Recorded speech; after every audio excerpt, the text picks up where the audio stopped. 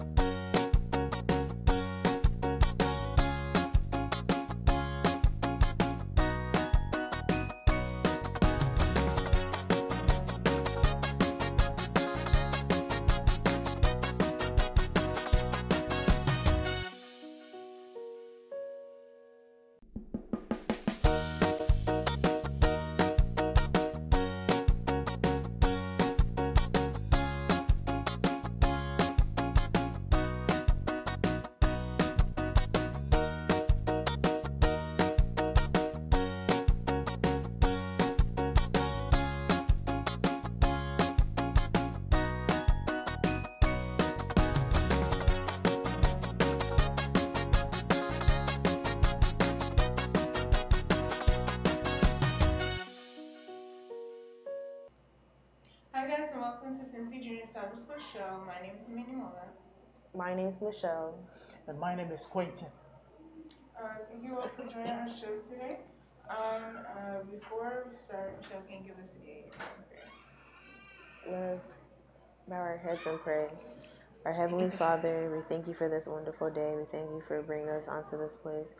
I pray that whatever we speak of, everybody who's listening are able to take something from this. In Jesus' name I pray, amen. Amen. So our videos are replayed on Hope TV on Sundays at 12 p.m., Tuesdays at 3 p.m. CB Radio replays our videos on their page every Monday at 7 p.m. Eastern Time, and Obrat TV replays our videos every Monday through Friday. So now we're going to move on to our PowerPoint lesson for today, and as Daisy said, we are on Lesson 3. The title is A Promise Kept, and the power text is found from 2 Peter 3 verse 9. And basically, the lesson was about how a continuation from last week's, where there's like a famine or whatever, and like there was no rain, and how God like protected Elijah during that time, and all the prayers that like Elijah was praying to God, like he was listening to him while he was out in like the desert and like on the mountain, etc. So now we're going to move on to our questions for today. And the first question for the PowerPoint discussion is, have you ever prayed for something and you didn't get an answer right away? Yes, that has happened to me before. Yeah, me too, likewise. There are a lot of things that I prayed for. Some are seriously waiting and no response yet. Yes. I agree with all of you. There's times where I pray to God about things, and something that like I thought I was just gonna get an answer like right away, and then I didn't hear anything, and then like nothing changed about like the situation, and I was at times like it brings like confusion as to like why like we're taught that like, oh, you take everything to God in prayer, but then like your prayer doesn't get answered the way you wanted it to. So that leads me to my next question. Why do you think God delays his answers to our prayers? Sometimes I think it's to test our patience and whether we really believe he'll do it for us. And also to this question, it stems from the question one that you asked. You see, as Christians, we should realize that God answers prayers in three forms: yes, no, and wait. The yes part is possibly the stuff that you pray for and easily get answers to, all right? The immediate ones. Some are a complete no, whereby regardless of what you say, regardless of how fasting you're going to have in days, weeks, or months, it's just a no. And there are others which is a wait form of an answer, whereby it's not that you're going to get the answer to your prayer immediately, but it could take some time. Sometimes you can even forget it, and you get the answer to it. The reason is this: God knows us more than we do, and He knows how we can handle an answered prayer. Is it something that can consume us ourselves? Can we use it for the purpose as it is established for? Or would it debunk the fact that we should praise God for that? So if it will rather raise ourselves alone in selfish praise, God will not answer that. And once He knows us and He created us, He knows precisely when to answer it. So when we have a delay in our prayers, it means God knows what He is doing, and He is preparing us for the right time and the right moment for the solution to the prayer. Thank you for your answer. I'd like to remind our viewers that you guys are a part of our discussion, so any questions I may ask, you may put your answers in the comments below. I'd say to that question that Jeremiah 29 verse 11 reminds me that God has a plan for me. So even though I may have my own plan for my life, that's not the plan that God has for me. So even though I may ask for something, He's like, that's not in my plan. You just wait. So that's why at times things may be delayed. The next question for our PowerPoint discussion is, if you could interview Elijah, what question would you ask him? I would ask him at times, was he feeling doubt? Did he at times was he not sure if God even existed no more? Was he questioning God? Mine would be, why would he run away when he was told by the woman that probably might kill him? After all the miracles and everything that God has done through him, why that quick fear that came from him? Yeah, those are really good questions. In the comments, AB commented that prayer is the key, and I agree. The last question for the PowerPoint discussion is, what are some promises that God has made unto us? A promise that I'm sure everybody knows of is His second coming. And also, as we go through life, as we try to make the best out of ourselves, we should realize that come what may, He will come through for us. There are times where you would find yourself so devastated, thinking that there is no hope for the next second. Probably you might not have the means to eat your next meal, but the hope is assured. He is going to provide. As He said in Matthew chapter 6, verse 33. He has given us a precise definition that we should seek Him first and everything will be added. So most of the times, our decisions are made concerning our interest first. That is a problem. We should realize that we should put God first. If we put Him first, everything, and He means it, everything minus 0 to our thoughts, all shall be answered. Let's believe in that. Amen. I'd say that a promise that I always remember in my life is Isaiah 41 verse 10, where whenever I'm in fear or something is going on in my life and I feel like it's bigger than me, I know that God is upholding me with His right hand, so I'll be okay. But thank you guys for your answers to the PowerPoint discussion. So now we're going to move on to the Cornerstone discussion, and the title for the Cornerstone is The Syndrome. And the key text is found from Revelations 12, verse 7 to 9. So now I have Michelle give us a summary. The cornerstone lesson is about when Lucifer was trying to be higher than God in heaven, and that him and his angels fought God and His angels, and how he was thrown down from heaven. Thank you for your summary, Michelle. So now we're going to move on to our cornerstone discussion.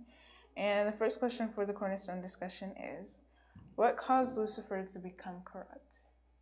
I think it was selfishness.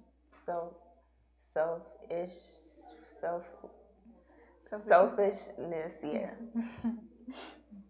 All right, to add to that, aside him being selfish, I think it was a gradual process. He envisaged in his eye something beyond himself. He felt he was the same as God. And he felt, why would Christ be equated to God? Whereas he being beautiful, whereas he being the head, let's say like the choir, he having the best of voices, and he is popular or known much within the congregation of the angels. He felt he should be number one. All right. So it's a slow but sure process which led him to what he did. First is by his eyesight. Second is by he feeling beyond himself. And the third is by thinking that it's him or nobody else. So it sort of grew slowly and disobedience set in. He felt, if I'm not given this chance, then nothing is moving. All right. So as he continually built this, as in Ezekiel chapter 13 tells us, he grew this slowly and felt beyond the God himself who created him. All right. So it's more or less avoiding the second look, even to us, if I'm bringing it to a certain. If there is something that you want, try to get it yourself. If you can't get it by your own working or effort, you should realize that you don't need to take that. All right. So it's a slow but sure process which can lead us badly as Satan did. So it's a lesson to us too. I agree with you guys' answers. In the comments, Avi said pride, which I agree with, considering that he wanted to be higher than others. But a question that I necessarily had is, if there was no sin in the first place, how did pride even come into Lucifer in the first place for it to be a downward spiral after that? But moving on to our next question for the the cornerstone discussion. Why didn't God just get rid of sin completely when he could have? So we talk a lot about this in pastor's class, and the answer is usually because if God had done that, then the rest of the angels would have wondered, why did God do that? Maybe Lucifer was right about what he was doing. Yes, to add to what she said. You see, there was a clear confusion at that time. They realized that what was going on, it could be, as he said, Satan is right. Or God himself is just trying to succumb his way to prevent people from being as they want. All right. So it was a matter of power play, let me put it like that. It's a power play that was happening at that time. And if God had taken sin away at that time, remember, the 2/3 of the angels who were not part of Satan's camp clearly didn't understand what was going on. So they wanted clarity, understanding, comprehension of what was going on. And to get that clear, God had to use systematic process whereby, as a matter of time, things will come to understanding by itself. Because if a person is confused and you act, it is what you acted that a person remembers, not the cause of the action. All right. So to prevent an effect which would have been so bad and damaging to God himself, he had to take his time, make Christ come, as Satan continued to mess up with Garden of Eden, trying to deceive us, even here in our time, whereby sometimes we get confused whether to follow God or not. These things are slowly being in place so that at the end, God will be vindicated, his glory will not be reduced, God's power as a creator wouldn't be something tarnished. Yeah. Thank you guys for your answers. I'd say that another answer would be due to the power of choice. Because if he sat there and just got rid of Satan, just got rid of sin in general, we would then follow him out of fear. As of right now, we would hear, when one of the angels messed up and then he just killed him, just got rid of him. Yeah. I'd sit there and be scared and be like, okay, I won't do anything or mess up or anything of that sort, or else the same thing is going to happen to me. So then we would end up looking at God like, he isn't the loving God that we claim that he is. Because if one person was able to mess up and he just got rid of them, the same thing could happen to me. Yes, that is like he will not be seen as a God as we should expect him to be. Yes. But the last question for our cornerstone discussion is, who in the Bible had the same type of fall as Lucifer did? I think a lot of people in the Bible had the same type of fall, but not all of them completely turned away from God. They always came back to God. And I'll give an example of Moses. You see, Moses was God's guy, I should say. He was the one who, at the time of his era, you could see that he was leading everything. But it got to a time he felt that these people are asking for water to drink. All right, let's get them something. He forgot the God who he has been with. He felt that he is the boss now. And that he said, you rebels, here's your water. He was supposed to just show the stick to the rock, but he hit it. And the rock at that time is defined as Christ. So sort of he hit Christ rather than to just do as expected. And we know the consequence of what happened to him. He never got a chance to go to Canaan, but he was taken up to heaven. He's part of the people in heaven. So he had a U-turn. So the lesson is clear. We should make sure that we don't repeat the pride, selfishness, and avoiding the second look so that we don't have ourselves in the place of Moses at that time and Satan, his consequence that he's facing now. I say someone in the Bible who had like the same type of downfall is like Judas Iscariot, Right. who he had pride and he thought him coming to follow Jesus, especially since he was like the smartest out of all the disciples, that him following Jesus was really like he's about to come and be king, rule over the Romans, and like Judas can be on his side and be considered one of those like great people. But when that wasn't happening, he easily let pride like be his downfall. He was able to just take money and afterwards like wasn't able to gain forgiveness for what he did. Right. But thank you guys for your answers to both the PowerPoint and Cornerstone discussion. So now we'll have Mr. Sato to give us a moral summary that we can get from both the lessons. All right. What I'll say to what we've learned so far is simple.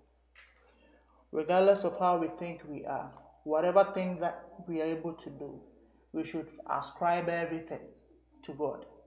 If we acknowledge God in our lives as He who created us, as He to whom everything we do, and we are able to do beyond imaginations are from Him, with that, it will take away the pride that we see in the syndrome, where Satan established that.